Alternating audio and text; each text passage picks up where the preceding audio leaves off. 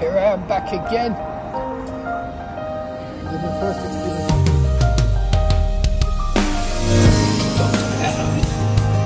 This looks like jam. For the entire Korean meal. I don't know how much it's going to come to. I'm actually pleasantly surprised. So leaving, really cool place, loads of stuff. I would definitely recommend coming here. Yo, what's happening, people? Here I am back again. So, back in my own country, of course, in London. And behind me, got this massive supermarket, Korea Foods. I've always been curious because I was told that in New Malden, Kingston side, that there's loads of Koreans. So I thought I'd just check it out today because I got a bit of like a free day. So we're gonna go inside, see what's good. And like, I've been to Korea. I went in 2017, so I recognize what products they have there. So we'll see if they've got the same, you know. But yeah, follow me. All right, so going in. Hopefully they'll let me film, or they'll try and stop me. I don't know. But this could be cool.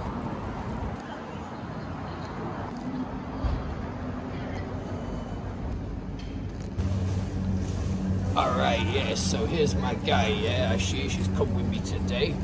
So, Hello all. Yeah, say hi to the viewers. So, this is your first time in a Korean shop, yeah? Yeah.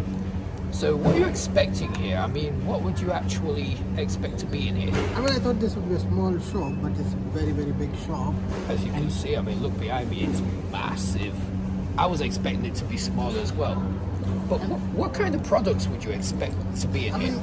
Korean products are really, really good and fresh, Yeah. particularly their vegetables, their way of doing things. Yeah, yeah. Unfortunately, they're not available in the English supermarkets. Yeah, it's true, it's true. Just available in here. Yeah. So I just want to try all those stuff today. Yeah. Actually, to be honest, the reason I came here is because I've been to Korea already, and their stuff was really, like I said, it's fresh. But what's weird in Korea, like fresh stuff like vegetables, fruits, they're really expensive. Like I was paying like $1 for a tomato, but I'm wondering if the stuff, like fresh stuff, will be actually cheaper here than in Korea. So it'd be really interesting to see it. But anyway, hey yo, so check this, yeah, at the fruit aisle, you got these grapes. These are Korean grapes. It's $12.99, like £13 for this box of grapes. I mean, they must be amazing. They must be really good quality, but oh my gosh, that's eye-watering.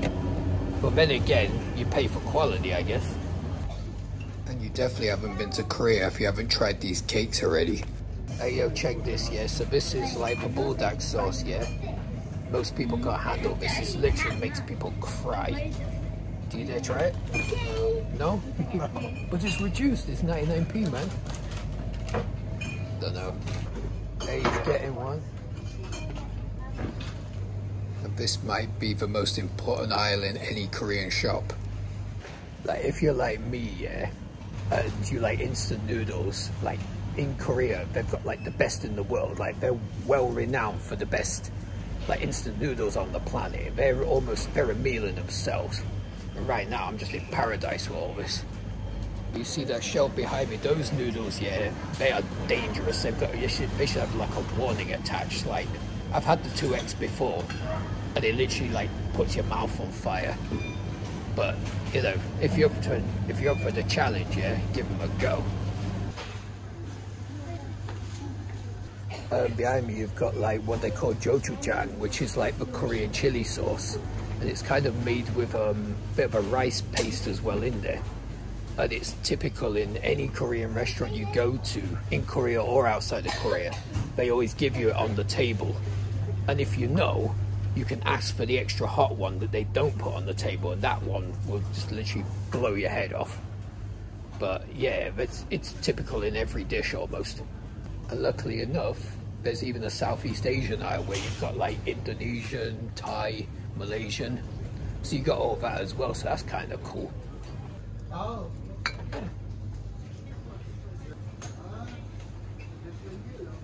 So my guy, yeah, he's checking out the banana sauce, yeah. This is very typical in the Philippines. Like, I don't know where it originated. I think it actually came from Cuba or somewhere like that, but it's made of bananas, but it looks and tastes like ketchup. So if you remember from my Malaysia video, I had nasi lemak on that day, and this sambal ikan bilis, which is with anchovies, it's like an integral flavor in that dish. And this is not a bad price. This is $1.99. I'm getting one of these. I also got like the Hong Kong, Chinese, Southeast Asian noodles as well, and they're in a different aisle from the Korean noodles. And I think they might be slightly cheaper as well. But really good selection. There's loads behind me. You see this one, yeah? I used to get this in Thailand all the time. I can't even place the flavor. They call it genmai or genmai, but it's got like an interesting, I can't even explain it exactly, but I just used to drink it a lot when I used to live there. But yeah, this drinks aisle here, you've got all like some Korean drinks, you've got Thai drinks. It's kind of cool.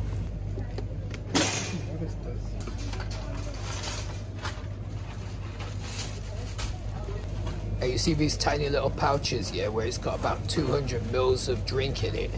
These are usually like concentrated and super sweet, and then what you do, you'll pour it in like a cup with a ton of ice, and then it will sort of dilute as it melts. I always get fascinated when I go to different countries and see the different soft drinks they have, because they look so different to the ones that we have in the UK. A lot more colourful, I feel.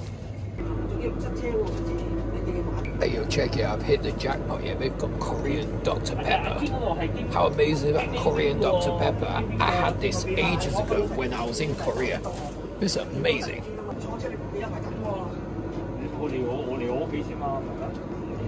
So for the most part, the cost of the stuffs in here is not actually much more than I would actually pay in Korea itself.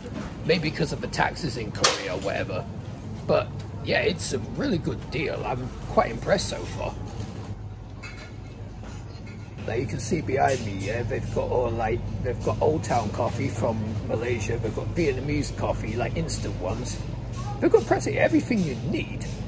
But I want to show you guys the Korean coffee that's very typical.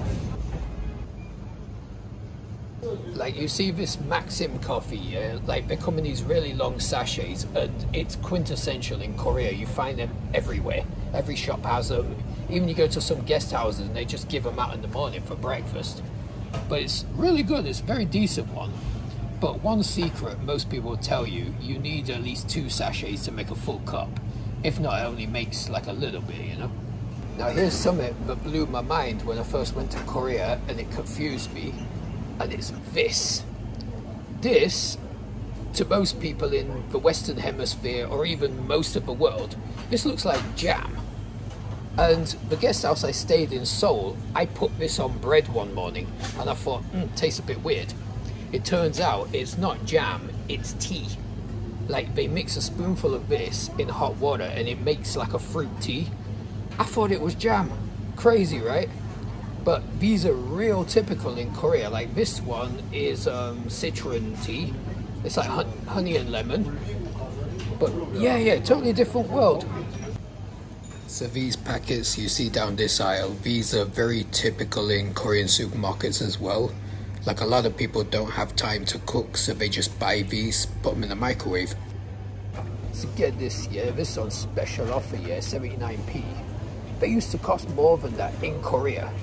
And one of these and one of these would literally make a meal. Like just rice and curry, yeah? And the whole meal would come to like, what, like $2. It was a really good deal. And as you can see, yeah, they're like the same brand as well, Otogi, which is a pretty prominent brand in Korea. So yeah, 2 of these, and even here, combined, this curry packet is $1.50, and this, the rice, 79p. So think about it, yeah, £2.30 for a whole entire Korean meal. Not bad at all, is it? Yeah, so check it. So you got Korean bakery behind me. You got these red bean donuts, but £5.50 for 2. That's making my eyes water. I've never spent £5.50 on anything my entire life. Hey, yo, so I just found the kimchi, yeah? It's mad cheap, you know, like 99p is same price as in Korea almost. Oh, this seems really immature of me, yeah, but this kind of drink is called cool piss. That's how it's pronounced in Korea, cool piss. that's something else. Yeah, you see this snack here? This is very typical in Thailand. I used to eat this daily, like when I was sat in my office or whatever, yeah? And it's one of the cheapest crisps. Literally cheap as anything. These cost like 20 pence in Thailand. Here, £1.90. I ain't paying that. Yeah, check this. So I had one like this in Asia before, and it's got a kind of apple, weird like sweet taste, but it's kind of a fried noodle. You just mix it up dry, you know?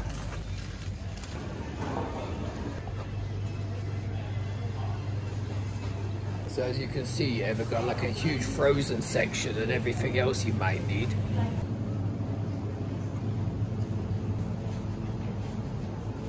And here's where they've been hiding all the kimchi, all the good stuff. And I can't believe red bean is actually a flavour.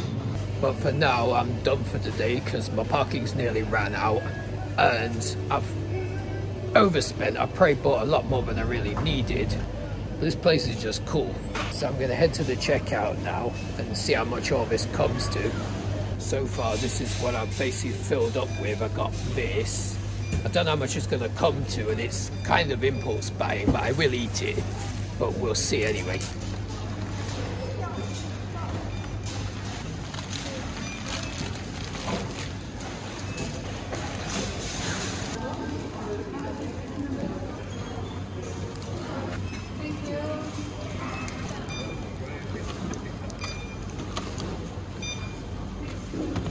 So I paid for everything, and I'm actually pleasantly surprised. Like all of that came to $29.15.